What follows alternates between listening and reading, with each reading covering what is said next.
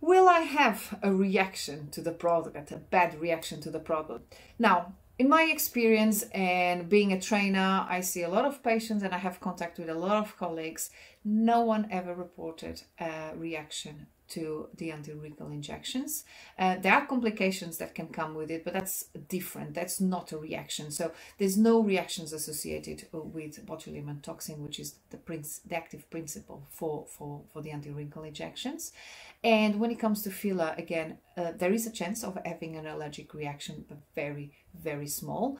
What we do is we always have in clinic the equipment to look after someone that has an allergic reactions, either antihistamines, adrenaline, anything that will help to reduce, that hypersensitivity that may someone develop. Having said that, I haven't seen one in practice, and again, I haven't seen anyone around with a reaction to it. So very, very high safety protocol, and being in safe hands and being with a medical practitioner will be my recommendation.